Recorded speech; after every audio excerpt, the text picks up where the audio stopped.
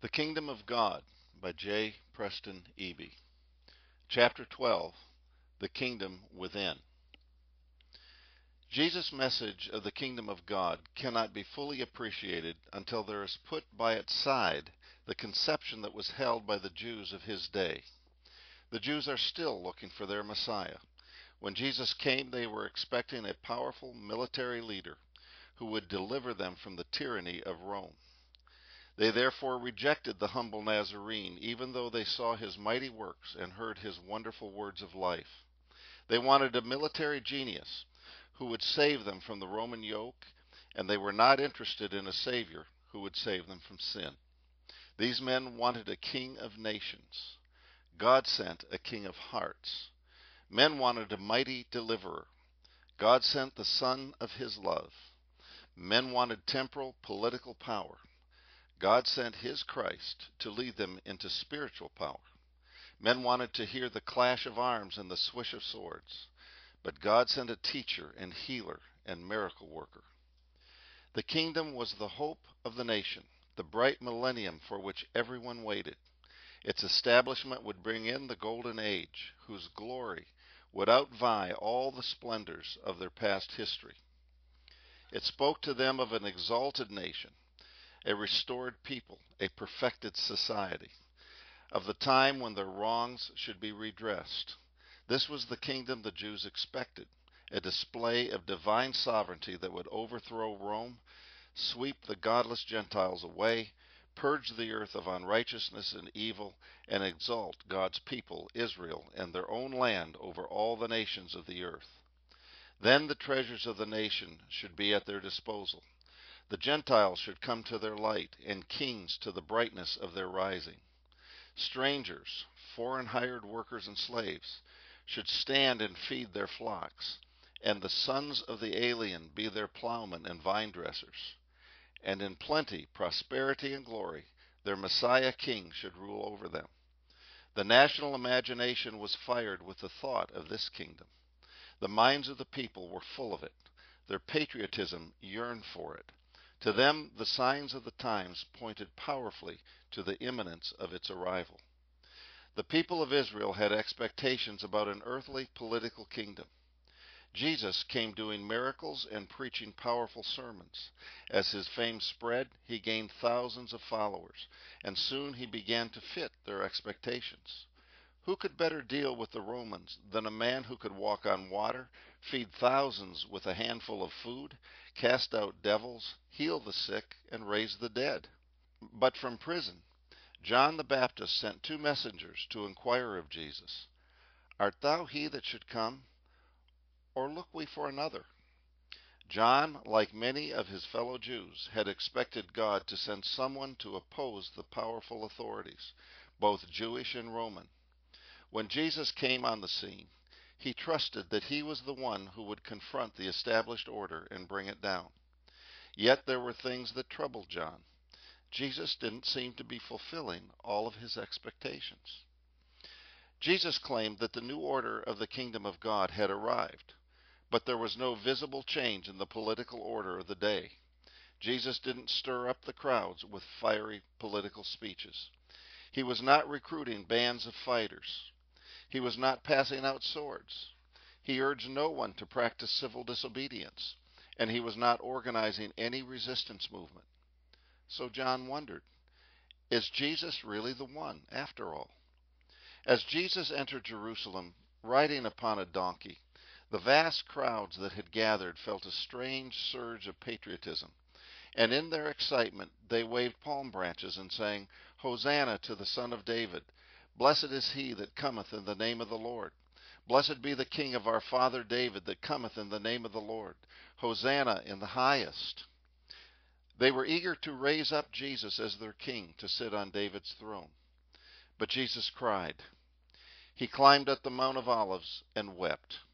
He could see the folly of seeking a deliverance and peace on the outside instead of in the heart. Gazing sorrowfully over Jerusalem, he said, "If thou hadst known, even thou, at least in this thy day, the things which belong unto thy peace, but now they are hid from thine eyes." Luke 19:42. The corruption of the human heart is incredible beyond words to express, and it would have been completely useless had the Lord sent his Son to be the deliverer of his people from enemies without, while leaving their wicked hearts unchanged and their carnal natures uncrucified. The men of Israel could have believed in Jesus as their Savior from the Romans. As their Savior from their sins, they could not believe in him, for they loved their sins. The King of Heaven came to offer them a share in his kingdom, but they were not poor in spirit, and the kingdom of heaven was not for them. Gladly would they have inherited the earth, but they were not meek, and the earth was for the humble children of the perfect Father. The whole problem with the kingdom of Judah as a nation in the days of Christ was that they were unconverted. There was no birth from above. There was no new heart and no new spirit placed within by which men are transformed into new creatures and conformed into the image of God. They wanted Christ to come and rule from without over their external enemies, but they had no desire for him to march triumphantly into their inner life to deliver them from the kings of corruption and idolatry that ruled upon the throne of their hearts. The persistent, perverse, unholy disposition in natural man and the carnal mind does not change itself. Refinement will not change it. Education will not change it. Social and rehabilitation programs will not change it. Prison will not change it. Evolution will not change it. Society will not change it. Religious creeds, ceremonies, and programs will not change it. Deliverance meetings will not change it. The perfidious hearts and lives of unregenerated men can no more be changed by these means than an Ethiopian can change his skin or a leopard his spots. The only way a change can be brought about is by being created in Christ Jesus unto good works. Ephesians 2:10. In all the ages past, the only permanent reformations have been those which were wrought of God in individuals. All national reformations and improvements have ended in degeneracy and revolt. All ecclesiastical reformations, after they have run their course, have ended in backsliding and apostasy. Jesus taught his disciples to pray, "Thy kingdom come, thy will be done in earth as it is in heaven." Matthew 6:10. So then the kingdom of God originates in the realm of spirit, heaven, and finds its expression in the physical realm, earth. It is set up in the believer's heart. He takes unto himself his mighty power and subdues all things unto himself. He goes into the soul, conquering and to conquer until he has put all things under his feet. We are praying for the time when God will give every unbeliever in the universe to Jesus Christ for his inheritance. We pray for the day when the uttermost parts of the earth will come under his dominion and possession. We pray for the day when all kingdoms will bow before him, and all nations shall serve him. We pray for the day when the mountain of the house of the Lord, his government of kings and priests after the order of Melchizedek, the many-membered Christ of God, shall be established everywhere. We pray for that day when the fullness of the Gentiles shall come in, and all Israel shall be saved. And that day it shall be seen that Christ is king over the whole earth. He will appear to every soul on earth, in heaven, and in hell, as the King of kings and the Lord of lords. It is proper for those who love him and seek his appearing to pray that he would haste the time. Everyone should pray that his kingdom, the kingdom of grace and glory and righteousness and power, would come quickly and swallow up the kingdoms of the earth. Men need not a king to straighten out the mess in the outer world, in Washington, D.C., in Moscow, in the Middle East, or in Bosnia. They need a king to change the inside of every man. "Please come, Lord Jesus," I found myself saying the other day after reading the gory news.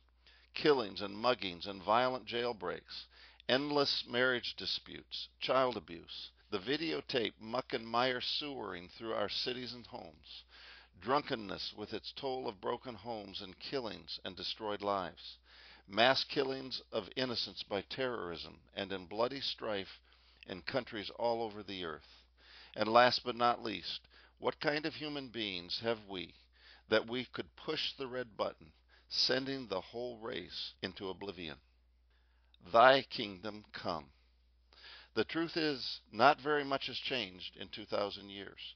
The vast majority of Christians today think exactly like the Jews of Jesus' day. The same crowd is all about us today. They want deliverance from the government, from persecution, from abortion, from communism, from the Antichrist, from the Trilateral Commission and the Council on Foreign Relations, from the banking system, from the vast political conspiracies that are steadily pushing the world toward a nightmare of tyranny. Most people are aware of the world's need for salvation. In these troubled days, there is an almost universal longing for a better world. But our tragedy is in seeking it from the wrong source. Like the Jews, we cannot believe that what we need to be saved from is ourselves. Section: The Kingdom Within. You remember that when the Pharisees asked Jesus when the kingdom of God should come, he answered, "The kingdom of God cometh not with observation, for lo, the kingdom of God is within you." The Pharisees were treating as future what was already present. The kingdom of God was right there within them if they could have understood it. But, someone objects, surely the kingdom of God was not within those carnal, hateful, legalistic, Christ-rejecting Pharisees. Some say that the correct translation should be, "For the kingdom of God is in your midst," or among you, meaning that the kingdom was present in their midst in the person of Jesus, among them, but not within them. It cannot be denied. The kingdom was indeed present among them in the very life of the Son of God, the King of glory. But that is not the meaning of this passage. The clearest meaning of the Greek can always be ascertained by usage. The way a word is used reveals its true meaning, the meaning that the Holy Spirit of inspiration puts upon it, not the meaning our English translators give it. It is a thing of wonder. The Holy Spirit has faithfully, powerfully, wisely, and indisputably recorded for us the precise meaning of the word here translated within. The Greek word is entos, E-N-T-O-S, meaning simply, according to Strong's Concordance, inside or within. The word is used in only one other place in the New Testament, in Matthew 23:26. It is the Lord Jesus himself that uses the word on both occasions, and notice what he says: "Woe unto you, scribes and Pharisees, hypocrites!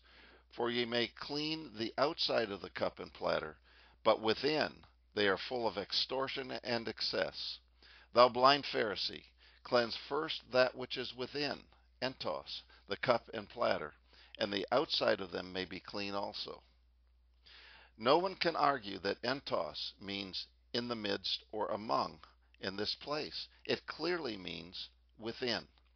Within is contrasted with the outside of the cup and platter, and plainly speaks of the pollution within the hearts of men, not in their midst or among them. The evil in men is not something apart from them or outside of them, but something rooted deeply in the inward nature. The question follows: how could Jesus say to the same Pharisees that both corruption was within them and the kingdom of God was within them? It sounds like an obvious contradiction, but it isn't. Paul spoke of a dual reality within man when he said, "For I delight in the law of God after the inward man, but I see another law in my members, warring against the law of my spiritual mind, and bringing me into captivity to the law of sin which is in my members." Romans 7:22 through 23. Little wonder that in desperation he cried out, "O wretched man that I am!" It is really very simple. The carnal, soulish heart of man is the seat of all uncleanness, just as the deeper spirit of man is the root of all godliness. So it is not surprising that the Pharisees failed to discover the presence of the kingdom within them, for they were not walking after the Spirit, but after the flesh. Yet they were potentially capable of either. I am absolutely certain that the statement Jesus made to the scribes and Pharisees that day is very true. The kingdom of God is within you. I totally believe that statement to be accurate. The kingdom of God is within you. It is within me. It is within each member of your family. It is within all your relatives, your friends, even within your enemies. It is within the lowliest citizen of the most backward country. It is within the greatest of the ruling monarchs, presidents, or prime ministers. It is within mankind. It is within every man, even the scribes and Pharisees. This is the true light, that lighteth every man that cometh into the world. John 1:9. When the scribes and Pharisees asked Jesus when the kingdom of God should come, he did not tell them when, but he did answer them. And on various occasions, when Jesus' own disciples asked when the kingdom would come, he never once told them when. You can't say when the kingdom of God is coming, because it always is. There is no when to it. It's just that we must know what it is and where it is and how it comes to become conscious of that indwelling kingdom. We must enter into it within ourselves, experientially, for the kingdom is even now at hand. The church world has taught us that the kingdom is something that came into the earth when Jesus came. But because the Jews refused to receive it after Jesus died and rose and ascended into heaven, it was withheld and deferred until he comes back again, postponed until a coming millennium. But I have good news for you today. Everyone who reads these lines now receives the good news. The kingdom of God is within you. It is within you. It doesn't have to get within you. It doesn't have to come from without to enter into you. It is already right there on the inside of you. So note, not to the disciples who followed him and kept his sayings, but to the Pharisees in their spiritual blindness, Jesus spoke these amazing words. The kingdom of God is within you. Again, some would say, surely the kingdom of God could not be found in these Pharisees, within them, for they were against the king. But think again, for the territory is his, regardless whether he was actively ruling from within their hearts or not. The Pharisees were part of his kingdom, only they were in rebellion against the king. Their hearts were filled with treason, and there was a need to dethrone the usurped rulership of the flesh, that the true king might be enthroned. Where is the king's domain? Within you. Yes, the kingdom of God was indeed within them, as a bright and radiant possibility. This appeals to me, in a sense, as the most beautiful thing Jesus ever said. Consider what the kingdom of heaven was in his thought, the most pure and perfect and heavenly of all existing realities. Then consider that he said this to his implacable enemies, and to the men who in their lives exemplified the exact opposite of what he had come to reveal and establish. Within these men, religious intellectuals and scholars, hypocrites, hateful, there slumbered this lovely and lovable thing, the kingdom of the Spirit. They were possible members of that kingdom, and their spirits were all the materials necessary for the development of the kingdom of God. I cannot emphasize too strongly that the kingdom of God is the kingdom of the Spirit, for God is Spirit. Buried deep within every man is the Spirit that has come from God, for every man is body, soul, and spirit. The Bible says that God is the Father of the spirits of all flesh, Numbers 27:16 and Hebrews 12:9. We might ask, who really is entitled to think of God as Father? God is the Father of all men. Some men walk as children of the devil, for they walk after the flesh, after the serpent nature. But God is still the Father of their spirit. God is the Father of all, and he is the Savior of all. He is the Savior of all because he is the Father of all. There is a special sense in which God is the Father only of those who are reborn of him through the Holy Spirit of regeneration. To these he gives, in a blessedly unique sense, the spirit of adoption, or the revelation of their sonship, whereby they cry, Abba, Father. The Holy Spirit quickens their spirit to know that they are sons of God, and to enable them to walk in that realm. Nevertheless, the fact remains, universal and unalterable, that God is the Father of the spirits of all men. If we had no Spirit from God, the Holy Spirit would be unable to quicken our spirit and make it alive unto Him. Father Adam is declared by the Spirit of inspiration to be the Son of God. Luke 3:38. He is indeed a prodigal son, but notwithstanding his disobedience and banishment from Father's house, he has never ceased to be a son. The Father, notwithstanding his anger and punishment, has never ceased to be a Father. And he is a loving and tender and gracious Father who waits patiently for every prodigal to come home. And they will come home. Blessed be his name. He has built within the heart of every prodigal the capacity to return. How precious beyond words to express is the blessed truth that God life abides within every man, down in the depths of his spirit, although most men walk not after the Spirit, but after the flesh. It is there within man's spirit that the kingdom of heaven is to be found. There is the root, the base, the seed, the fountainhead of God's life and God's rule. The kingdom of God is truly within every man, but he knows it not, and therefore walks on heeding its claims and powers. But if ever he discovers that kingdom of life and light and love, he discovers it within as his spirit is quickened by God's Spirit, his consciousness awakened to the kingdom of the Spirit within. The day comes for all, every man in his own order, when it can be said, "And you hath he quickened, who were dead in trespasses and sins." Ephesians 2:1. While the kingdom of God is thus present, it is also still future. Its full realization has yet to come. So long as there is in this world one man who has not surrendered to the Spirit of Christ, so long as there is a single area of life that has not been brought into subjection to the law of the Spirit of life in Christ Jesus, so long will the kingdom remain unrealized. So long shall we need to pray the prayer, "Thy kingdom come." All the misery of this world is due to the fact that there are still multitudes of men and women walking after the flesh.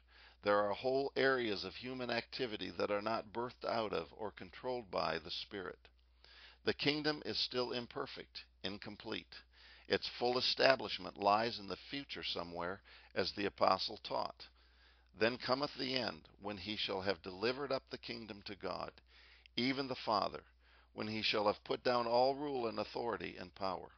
For he must reign until he hath put all enemies under his feet. 1 Corinthians 15:24 through 25. Until that full establishment takes place, until God is experientially king everywhere and over everybody and everything in the union of love, the world's golden age will not have arrived. For the elect of God, the day has dawned. The Son of Righteousness has arisen within our hearts. Our old heavens and our old earth have passed away. We live now in a new world. We sing now a new song. Our night has turned to day. Darkness has flown away. Sin and sorrow and death are swallowed up. God has wiped all tears from our faces. We are living stones in the city which hath foundations, whose builder and maker is God, and all things are made new. This is the present glorious and eternal reality of the sons of God in this wonderful day of the Lord. This is the kingdom and the power and the glory of God within his chosen ones. If I did not believe in the ultimate triumph of the kingdom of God in all realms and everywhere and over everything throughout the vastness of infinity, and if I believed that this world was to continue to be misruled and misgoverned as it is, if I believed that sin and sorrow and death and wicked men and vile institutions were to continue unto the end, I should despair of humanity and God, and I should certainly tear 1 Corinthians 15:20 through 28 out of my Bible and burn it in the stove. But God never gives up. God reigns. The good news which our Lord Jesus Christ came to preach is good news of great joy to all people. Praise God for the good news. God reigns. That is the good news. God shall be victor. God shall put every enemy under his feet and our feet. He is Lord of all. Section: The World Within. It is a blessed day for any man when he discovers what the Bible calls heaven is in fact and in truth the realm of the Spirit. It is not a place on some faraway planet, nor a figment of man's imagination, but a realm of reality where saints of God may dwell here and now. And hath raised us up together and made us sit together in the heavens in Christ Jesus. Ephesians 2:6. These things are hard to utter, because the vast majority of Christians cling tenaciously to the dark understanding of the carnal mind, and it is almost impossible for them to believe that heaven is an abiding and eternal reality. It is even harder for them to comprehend that the kingdom of heaven is within man, and that in spirit we possess the fullness of its more excellent glory.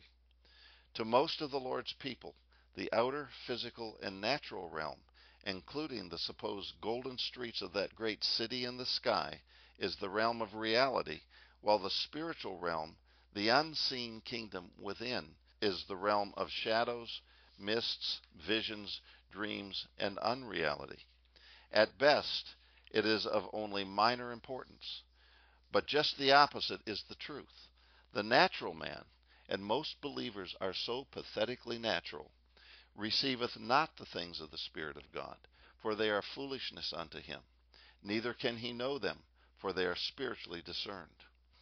If you would understand the scope and magnificence of the mighty working of God in your life, my beloved, consider the message of the radiant constellations, of the illimitable heavens above, and know that all the power and glory and wisdom and working so marvelously illustrated in their shining configurations is in fact and in truth wrought out in the deepest recesses of your own being. If you will give prayerful consideration to the statement of our Lord that the kingdom of the heavens is within you, you cannot avoid the conclusion that man is a copy in miniature of the universe, and everything that exists or takes place in the vast expanses of the cosmos also exists and takes place in the inner constitution of man. The powers and forces and laws that make up the nature and constitution of man are the same as the powers and forces and laws that on an infinitely larger scale are called the universe, and every reality in the heavens expresses itself in the consciousness of man and reflects itself in the experience of man, enabling man to know the universe by himself and himself by the universe. Scientists are probing into two unseen worlds. One is a world too vast and far away to be seen by the eye, and the other is a world too small to be observed by the eye. I want to give you three words in this connection, together with their meanings. First, we find the word microcosm. This word means a little world, anything regarded as a world in miniature. Man viewed as an epitome of the universe. This word comes from two words in the Greek, mikros, M-I-K-R-O-S, which means little or miniature. The other is cosmos, K-O-S-M-O-S, meaning world, in the sense of an orderly arrangement. Thus we have the meaning of little world. The word macrocosm, on the other hand, means the great world or the universe. It also comes from two words. One is macros, M-A-C-R-O-S, meaning great, and the other is cosmos, meaning world. We noted above that the word micros carried the meaning of man viewed as an epitome of the universe. The word epitome means, among other things, a condensed representation of something. The word macrocosm, then, gives us the meaning that man is a condensed representation of the whole universe. Thus, man is the condensed representation of all the universe, or man is all the universe in miniature. After the original creation, God then began to move to bring the whole vast creation into fellowship and harmony with himself. In order to accomplish this, God made man in the image of the creation, but also in the image of himself. Man is therefore the bridge or connecting link between God in his spiritual existence and the creation in its visible and material constitution. God put both himself and the whole universe into man in miniature, a microcosm of the macrocosm. His purpose is that by and through man all things should be brought into subjection to the mind of the Lord. We read in Hebrews that all things were placed under man, but we do not as yet see all things put into subjection to man. But we do see Jesus, who was, we may safely say, as the second man and the last Adam, a condensed representation of God, the universe, and all mankind. In other words, what was done in and through the singular man, Jesus the Christ, will also be done in and through the corporate man, but on an enlarged scale. For Jesus said we would do even greater works than he did. There is no stagnation in God, for he continually moves ahead. And as he moves, we move with him, advancing according to his predetermined plan. What wonders lie ahead of us in this majestic pathway? The 17th century German mystic, the simple shoe cobbler from Görlitz, Jacob Bohm, penned the following words, which are just as revolutionary and up to date as the space age. Quote, "Now, dear reader, observe. If you want to know about heaven and what heaven is and where it is, you do not need to cast your thoughts many thousands of miles off. For that place, that heaven thousands of miles away, is not your heaven. The true heaven is not a created place, but an uncreated place. And it is not found in a particular place, but everywhere, even in the very place where you are standing and going.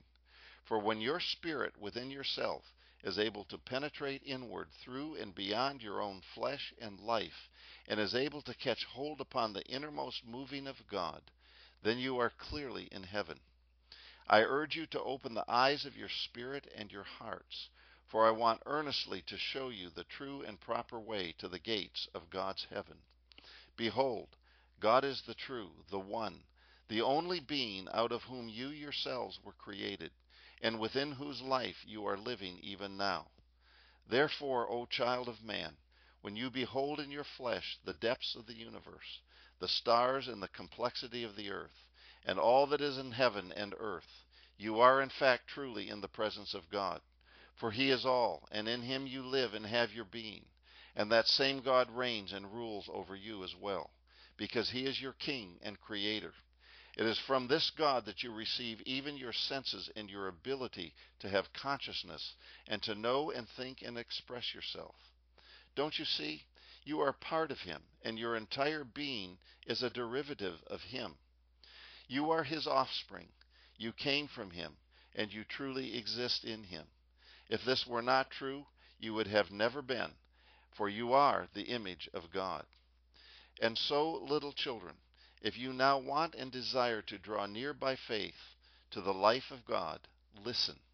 You must enter inward to the depths within yourselves, wherein Christ dwells, not without. For within you there exists an eternity, even as there is an eternity within him. So you must go into the depths of the hidden secret place within you, to the very depths of the eternal willing in the Father. For it is within this will or desire that wrath and love eternally struggle against each other, and in which love is the eternal victor out of the fiery dark wheel of selfishness, through the eternal cross in God's heart, into regeneration bursting forth as the eternal glorious light of God's nature. His nature is light, gentleness, mercy, wisdom, and love forever, and it is expressed to us by his voice, the Word, the Son, our Lord, Savior, and God. And out of this eternally immense depth of God's desire, there forever streams forth the light and love, which is the uncreated glory.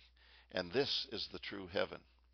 For in this depth within you, God eternally rules in holiness in his uncreated heaven, and his willing within you expresses itself as the willing to all goodness, not wrath, and this willing ever reigns in everlasting dominion, the sovereign God of love in victory through the eternal cross on which was slain the Lamb of God before ever a single atom was created.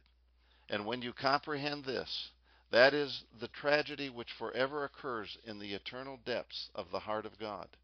And when you know that our God is safe forever, true forever, merciful forever, and the being of love forever, because he forever dies to himself on the cross in his own heart to all wrath and selfish desire.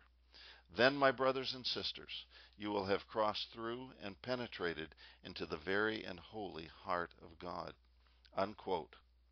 Our dear friend and brother, Charles Roby, recently sent us this illustrative story. There was once a little boy who wanted to meet God. He knew it was a long trip to where God lived, so he packed his suitcase with Twinkies and a six-pack of root beer, and he started his journey. When he had gone about 3 blocks, he met an old woman. She was sitting in the park just staring at some pigeons. The boy sat down next to her and opened his suitcase. He was about to take a drink from his root beer when he noticed that the old lady looked hungry, so he offered her a Twinkie. She accepted it and smiled at him. The boy was delighted. They sat there all afternoon eating and smiling, but they never said a word. As it grew dark, the boy realized how tired he was, and he got up to leave. But before he had gone more than a few steps, he turned around, ran back to the old woman, and gave her a big hug. She gave him her biggest smile ever. When the boy opened the door to his own house a short time later, his mother was surprised by the look of joy on his face. She asked him, "What did you do today that made you so happy?" He replied, "I had lunch with God." But before his mother could respond, he added, "You know what? She's got the most beautiful smile I've ever seen." Meanwhile, the old woman, also radiant with joy, returned to her home. Her son was stunned by the look of peace on her face, and he asked, "Mother, what did you do today that made you so happy?" She replied, "I ate Twinkies in the park with God." But before her son responded, she added, "You know, he's much younger than I expected." To which Brother Roby added, quote, "As you know, the only way we know God or the things pertaining to the kingdom of God is by the Spirit of God. Our mind can't comprehend this great mystery of God in us, but God, who is our Father, has revealed it unto us by his Spirit, that we are flesh of his flesh and bone of his bone. Jesus said, 'When you see me, you see my Father.' Isn't that a wonderful truth that expresses what Paul wrote? He that is joined unto the Lord is one spirit." Unquote.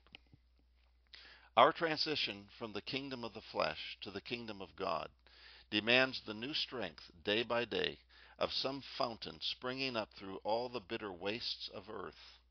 Bitter wastes cannot make themselves sweet. Fountains must spring up in sweetness from the ground of life. In a hotel in a certain city in the Northeast, there is a notice in each room that the water is drawn from deep artesian wells. The city is on a narrow strip of sandy land. On the east is the salty ocean. On the west, a brackish marsh.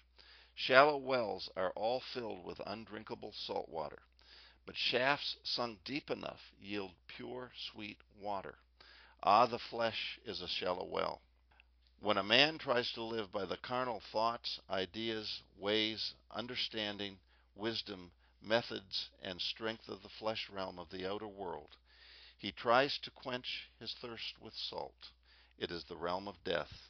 But when a man taps into the deep down inner resources of the Spirit, he then lives by the freshness, sweetness, vitality, and power of the kingdom of God within. I would say to you that the life of Christ, the life of sonship, is not something outside ourselves. The idea is not that Christ is in heaven or standing by us, or worn as a garment so that we stretch out some faculty and touch him there. This is the vague form in which babes in Christ conceive the truth, but it is contrary to Christ's teaching and to the analogy of nature. Vegetable life is not contained in a reservoir somewhere in the skies and measured out spasmodically at certain seasons. Animal life is not bottled up somewhere in the blue beyond and dropped down to earth now and then when it is time for an embryo to be formed. The life is in every plant and tree, every animal and fish and fowl, inside its own tissues and cells, and works there as a mighty power to form even that which is contained within the life. The life is permanently fixed and rooted in the organism. Life is not one of the homeless forces which promiscuously inhabit space, or which can be gathered like electricity from the clouds and dissipated back again into space. Life is definite and resident.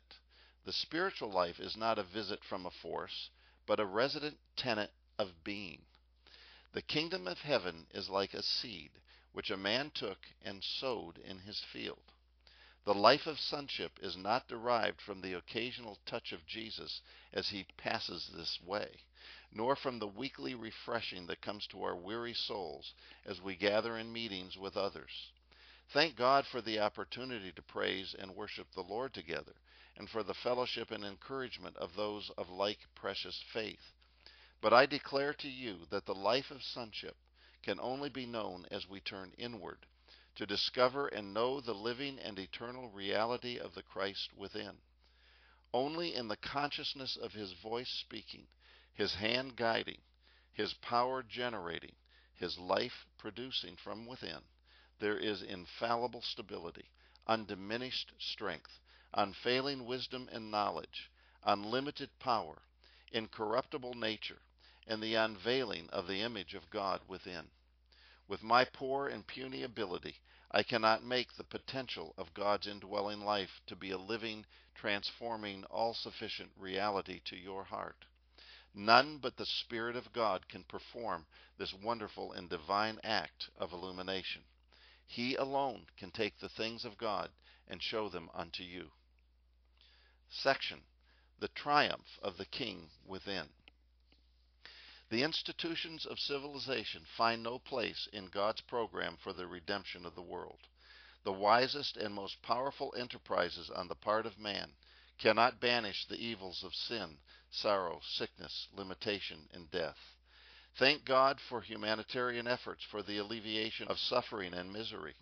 The March of Dimes, the United Way, the Christian Children's Fund, airlifts to refugees fleeing war-ravaged areas, welfare programs, rescue missions, and 1,000 more. The heart of the child of God is a heart of compassion for the afflicted and needy on whatever level help can be rendered. I myself have contributed to such charitable causes. Yet we must not fail to point out that the root of social and national ills lies too deep for these agencies to eradicate. Sin, sorrow, sickness, limitation, and death do not come merely by ignorance. Therefore they cannot be removed by knowledge. They do not come merely by environment. Therefore they cannot be expelled by improved circumstance. They do not come merely by poverty. Therefore they cannot be annihilated by the infusion of money and programs. The redemption of the race from the evils that afflict it and work mischief and misery in it must come about by the direct intervention of God. There is a valid reason why, as the Scripture says, salvation is of the Lord. It could not be otherwise. Since God drove man out from the garden, from life, from the kingdom of heaven on earth, into a world of thorns and struggle and need and pain and death, it can only be God himself who brings man back into the blessedness of Eden. That is exactly why all the efforts of man to eliminate crime and poverty and sickness and bigotry and warfare and bloodshed have utterly failed. Only the mighty power of God within man can liberate man. That is the law of the kingdom within. God himself will bring victory as all men are drawn unto him, and the kingdom of God is released within. The character and procedures of the kingdom of God are so entirely different from the ways of men, they do not compare.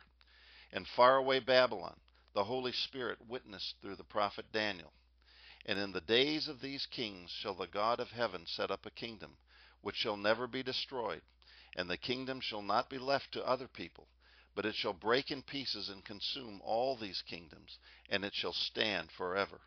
Daniel 2:44.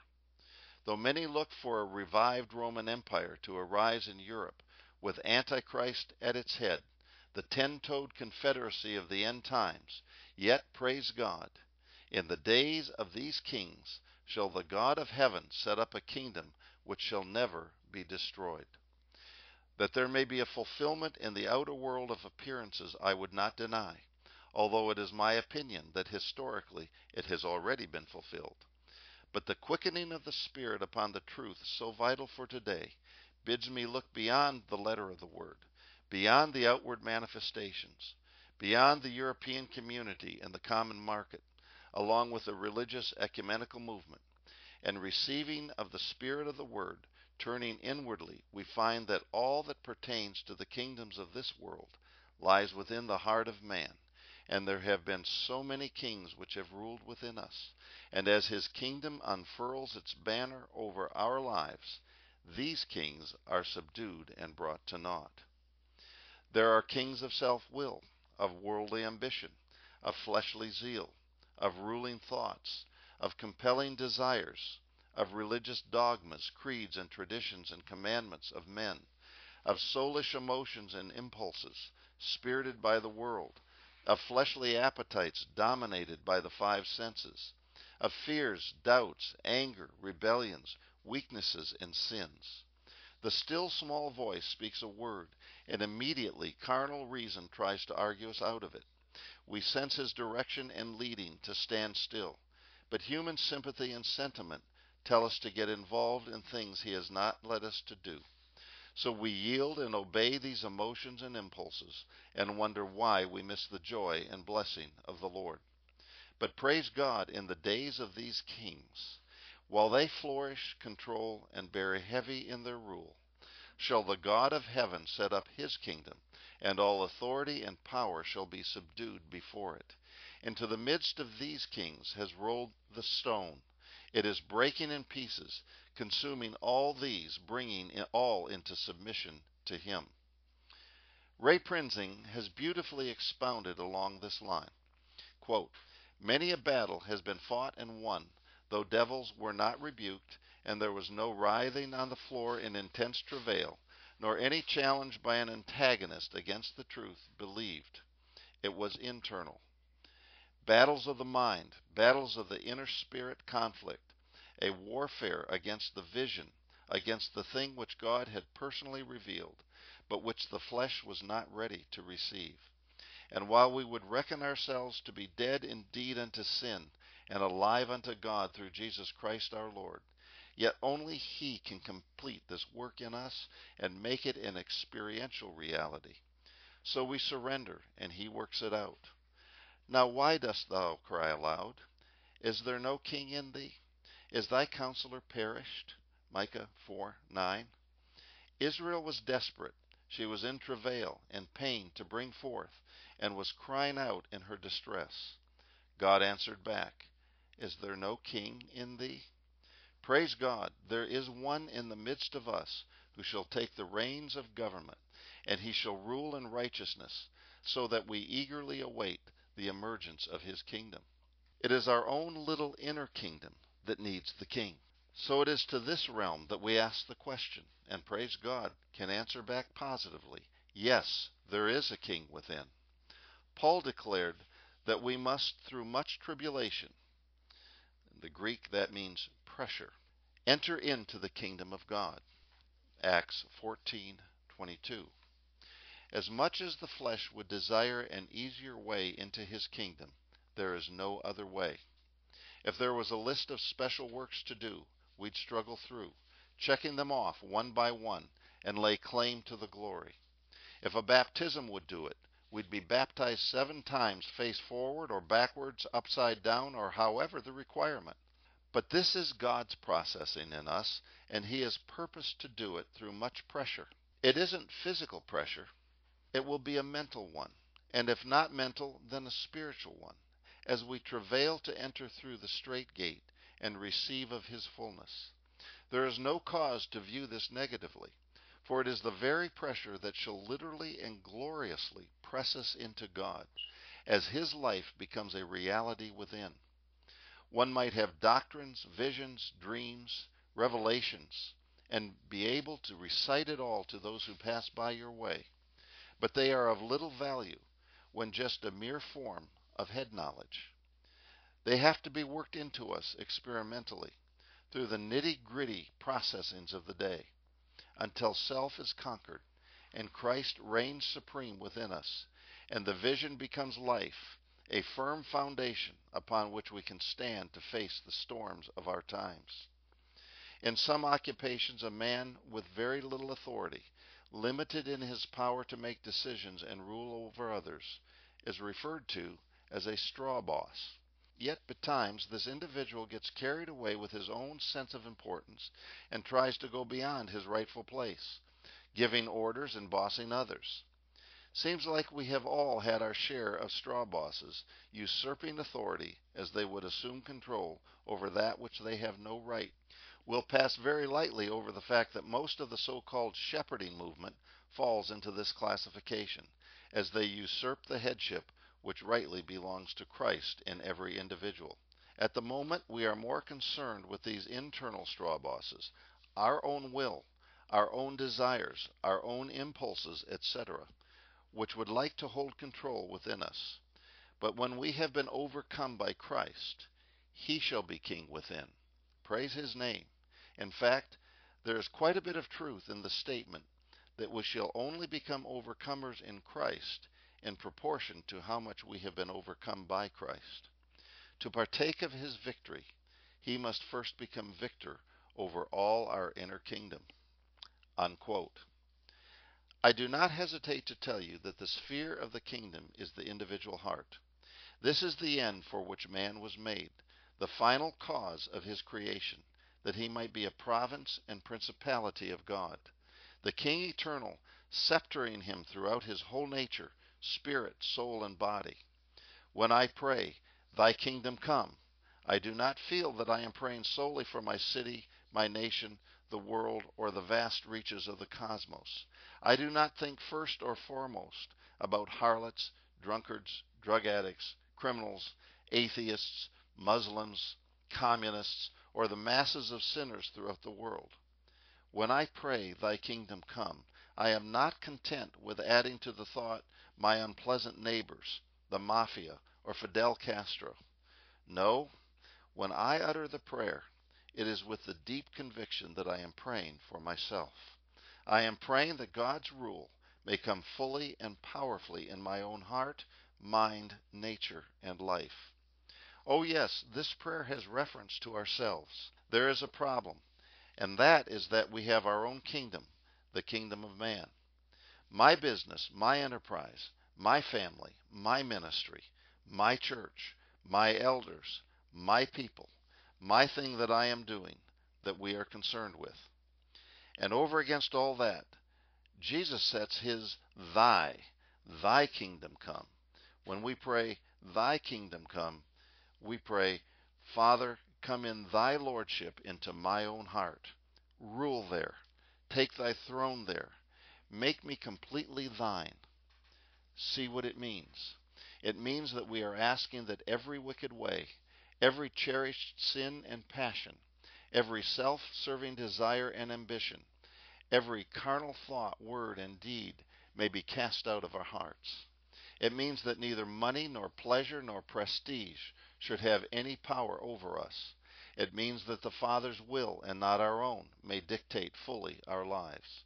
It means that the precious mind that was in Christ Jesus so possesses us until all death is swallowed up into His victory. Oh, that is a great prayer.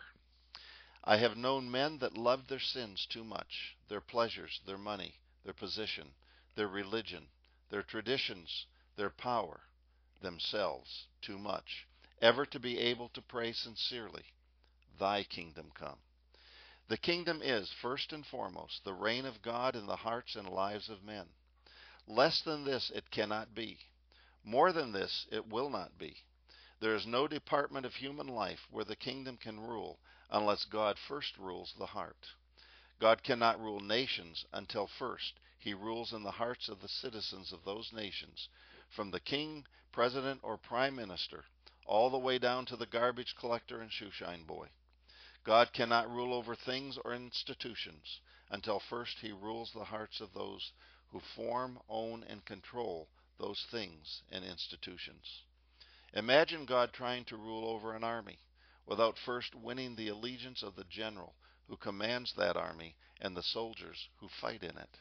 Is it not a right thing and a possible thing that all men should in their hearts yield allegiance to God?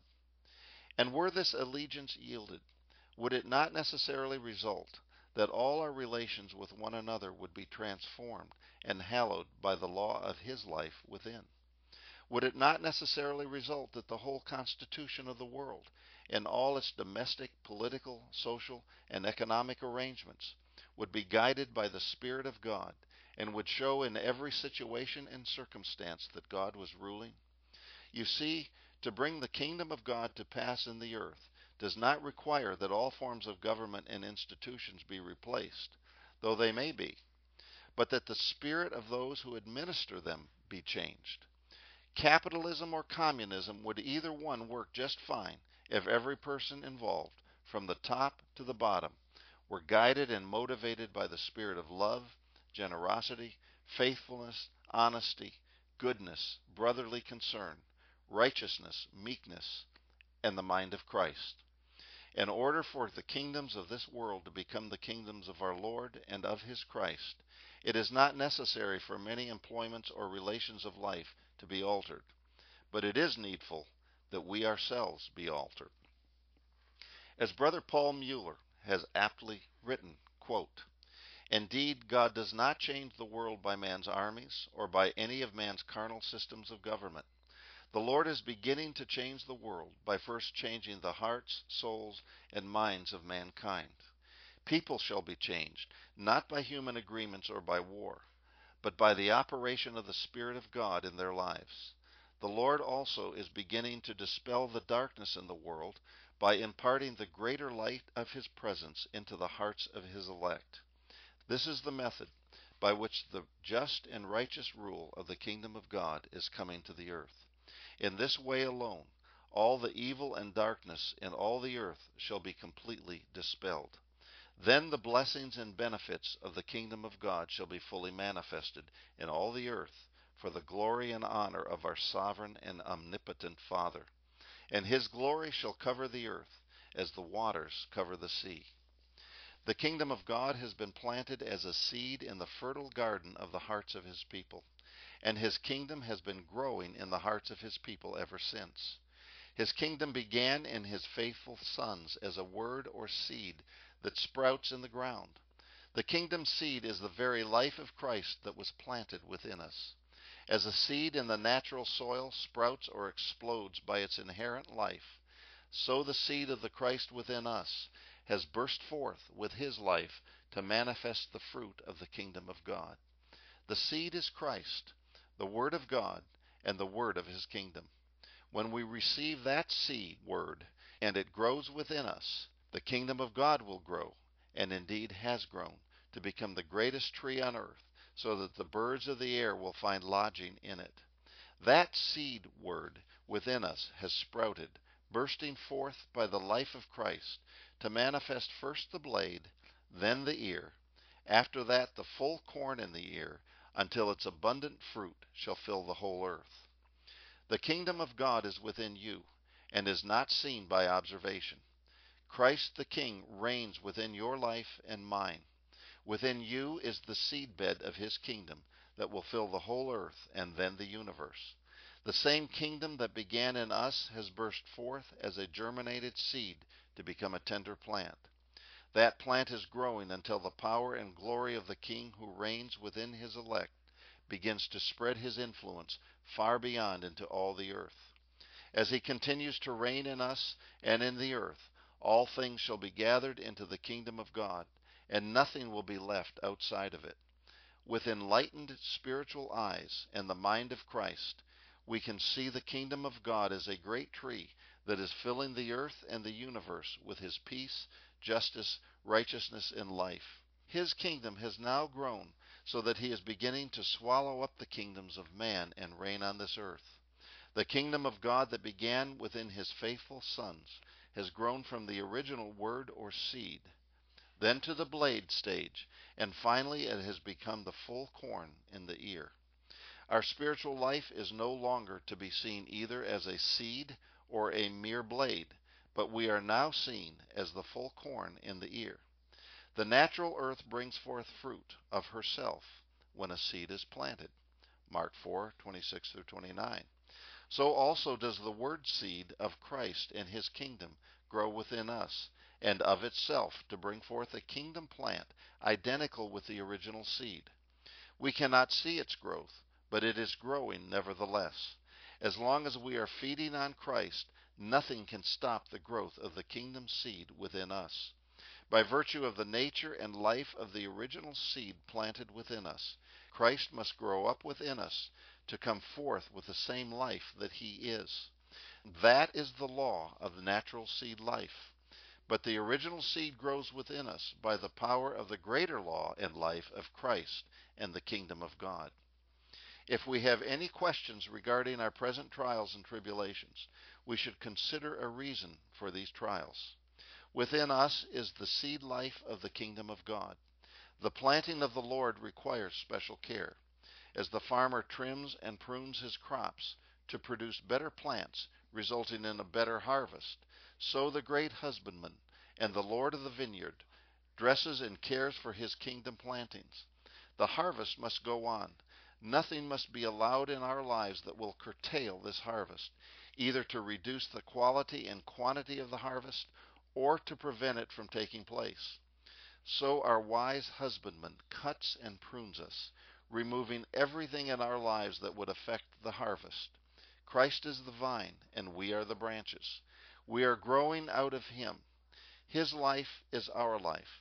As long as we abide in him, this vine will grow to become that kingdom tree which shall fill the whole earth with its abundant and life-giving fruit. Our husbandman will see to it that we are always trimmed and pruned, fit to abide as a branch within the great vine that he is. And now our time of fruit-bearing approaches. The seed that we are becoming shall be scattered abroad to reproduce after its kind, filling the earth with kingdom sons just like us, and more importantly, just like Christ. Understanding this blessed truth as we do, is it not important then that our wise husbandman should put his chosen ones to the test, that he might prove us and purge us from all that is not of the purity of Christ? It must be so. Otherwise we would reproduce after the carnal nature and not after the wonderful, loving, restoring, and redemptive nature of Christ. Thank God for the blessed truth in Christ that gives us understanding of our present life and its difficulties. His truth is also setting us free from the fears and weaknesses of the past and of man, and how blessed and privileged we are to see the truth as it is in Christ. Let it be established then that the Lord works with the hearts of mankind, and not with the external things of this worldly order. Jesus said, When anyone heareth the word of the kingdom, and understandeth it not, then cometh the wicked one, and catcheth away that which was sown in his heart. But he that receiveth seed into the good ground of his heart is he that heareth the word, and understandeth it, which also beareth fruit, and bringeth forth fruit, some an hundredfold, some 60, some 30. Matthew 13, verse 19 and verse 23. So it is that the Lord sows the word of his kingdom into the hearts of his elect, enabling them to bring forth kingdom fruit. The seed word of his kingdom sown in our hearts will bring forth the fruit of transformed lives. In the fullness of time, when the Lord begins to restore mankind, he will do so by transforming the hearts of individuals. Just as he transformed us by sending his word into our hearts, so the Lord will transform others. What our nation needs is the impartation of the divine word, resulting in the transforming power of the Spirit in the lives of individuals. Not more legislation, or more money for police, or more prisons. We may be sure that when the Lord begins to restore our nation and people, he will do so by sending his word into the hearts of men, and not by any outward, literal, legalistic means. By the mind of Christ we can see that the kingdom of God is at hand. The new order of the kingdom of God is being established within us, and we are walking out the path of that new kingdom order. We are becoming the Lord's new administrative order for the wonderful advance of the kingdom of God on earth. The kingdom of God is not of the status quo. His kingdom is the life force of the creation which is ever progressive. The kingdom of God is growing and shall never cease to expand until it fills everything in the universe with the very life that God is. The kingdom of God reigns as the Christ within us is coming forth from our lives. The power of the kingdom of God, which is a spiritual power, is flowing out of Zion now to shake all things and overturn the governments and kingdoms of man. End quote. It is a great folly to conclude that we can pray the prayer, Thy kingdom come, by rote in cool detachment. The kingdom is not an antiquated Jewish dream, dusty with the history of centuries. It touches us all at vital points, if we are sons of God. It is an immediate and personal concern. It is God's plan of the ages, His time-abiding strategy for redeeming us from ourselves and the vanity of the flesh and the world. It is God's way of conforming us into the image of His Son and making us one in Him. We are faced then with the solemn truth that when we pray for the coming of the kingdom, we are not praying for the advent of some great world political or economic program. We are not praying for the end of the world, or for the rapture, or for the millennium, or blessing upon the state of Israel, or the exaltation of the United States and Great Britain. It is far more personal than that. This is a prayer that storms the gates of my own little kingdom and breaks down the barriers between the will of God and me. It brings the rule of the Spirit in mind, heart, and body until the glory of God arises upon me and His glory is seen upon me, bringing blessing and transformation to all He touches.